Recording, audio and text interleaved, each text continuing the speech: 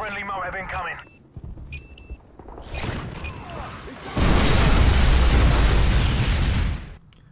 What is going on, all you sexy zombie slayers out there? YOTESLAYA here, bringing you another Modern Warfare 3 commentary. Welcome to day 28 of MOAB May, where I am bringing you a MOAB every single day of May. Today, I've got a domination game here on Fallen. Did you notice I didn't call any of you guys out there genital? I hope you guys appreciate that. You are not a genital for today. Maybe you like being a genital. I don't really know. But anyways, I got a domination game on Fallen. This is going to showcase this C-spawn trap that I've showed previously in this MOAB, which is what I think is the best way to get a MOAB. Well, which is the most surefire way to get a MOAB. There's probably other easier ways to do that, which is just going ham in their shitter, aka the spawn. But I like to become a ninja and just kind of stay off the radar and go about my own pace in doing so. I'm not trying to get triple MOABs. I'm not trying to get quadruple MOABs. I'm not trying to get cinco MOABs here, people. I was just trying to get a MOAB to showcase to you guys that may struggle here on Fallen how to get the easiest MOAB. And this game, you will see me go through the routes and take those necessary steps in getting that MOAB and what I think is an easy MOAB, which revolves around the C-spawn. This is not how you do that, by the way, but you will see me go into that into that C-spawn trap mode. If you've seen my previous Fallen MOAB, where I went 48-0 using this strategy, you guys will probably know what I am talking about. But I'm not going to talk about the gameplay today. I want to talk about a couple issues. Well, one's an issue, one is just some ideas. First, we'll start off with the issue. For those that follow me on Twitter, and some of you may know, I recently upgraded my computer to run, to boot up off of an SSD, and I also bought a Velociraptor hard drive, which is supposed to have the fastest write speed of any hard drive on the on the market, which I don't really know. I just took some people's words for it and ordered this stuff.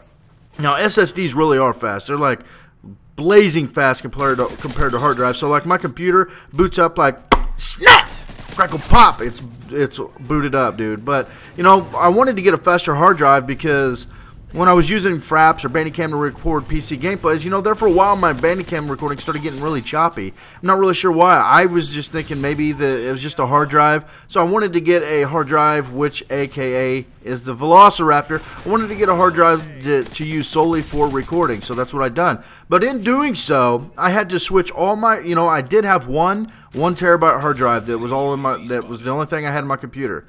But when I upgraded all this stuff, I had to move all my, my operating system to my SSD, and then I had to clear out my old hard drive, and it was just a bunch of crazy steps that this retarded dude, aka YOTESLAYA, had no idea what to do. Why do I keep saying aka? I don't know. Aka I'm stupid? Or, no, I don't know. But I didn't really know what to do. And I accidentally deleted Vegas off of my system the other day, and I had to get Vegas 10, re-download it. And ever since, I'm using the same render settings, I'm using the same everything that I was doing previously without any problem, without any hiccup. But now it keeps saying, like if I try to render in the 1080, which I've done forever now, and I'm not doing anything different than what I did before. It says my system memory is too low. I've got 16 gigs of RAM. My computer is running at 3% CPU usage, pretty much constant, which is like 2.6 gigs, or something like that. I don't know, but I got a little like odometer thing on my computer, and it says my CPU usage is 3%.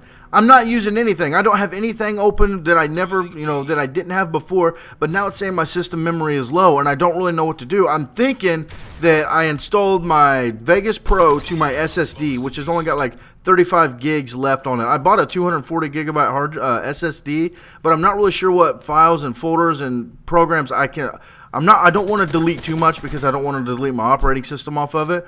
So I'm just kind of slowly picking at and deleting stuff off of this SSD to get it down to free up some more space on it. But what I think the problem is, and for you computer guys out there, let me know if I'm correct on this. I think I just installed Vegas Pro to my SSD, which is a 240 gig SSD with only 32 gigs left.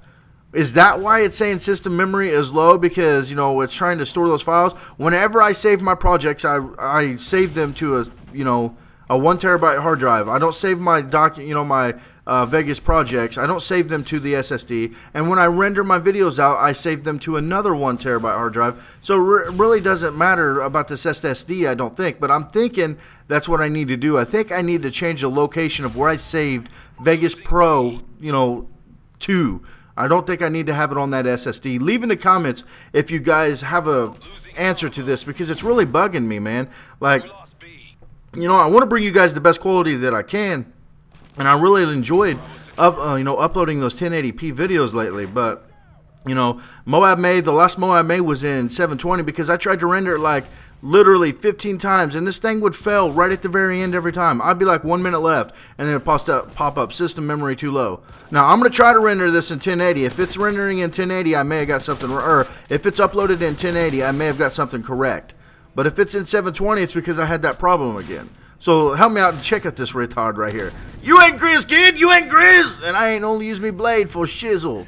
But yeah, if you know what the answer is, or you can help me out, leave in the comments. I'll be more than happy to chat with you on the Skypes, so you can work me through my problem. Maybe you can be the Dr. Phil of Yoder's PC.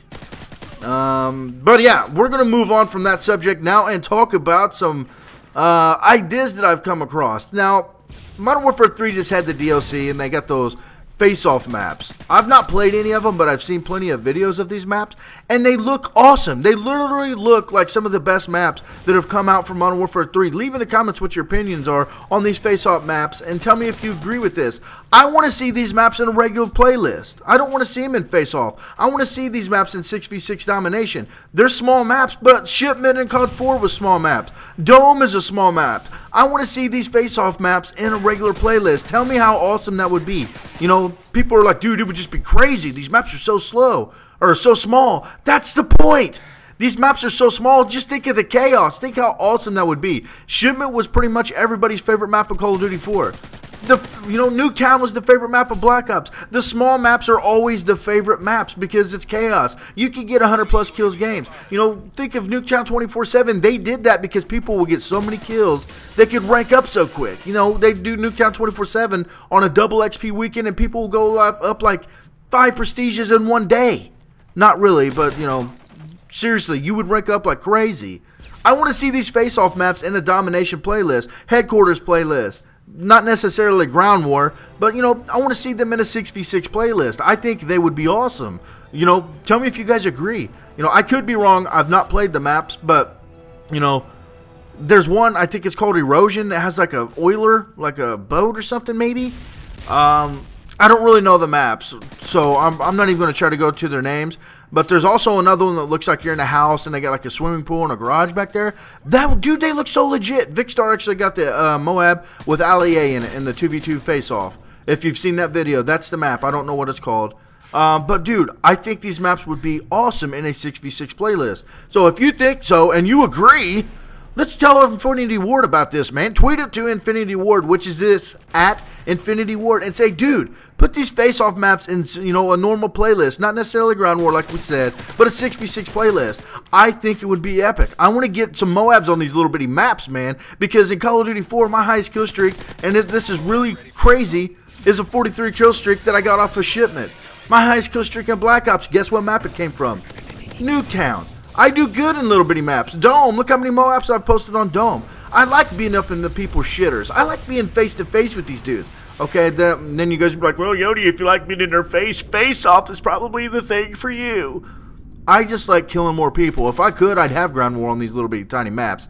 But the reason I don't play ground war as much is because the lag is just ridiculous.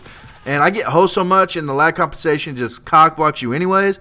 So I just don't play ground war. It just, I can't connect very good to it because I usually get host, and the lag compensation just does one of these.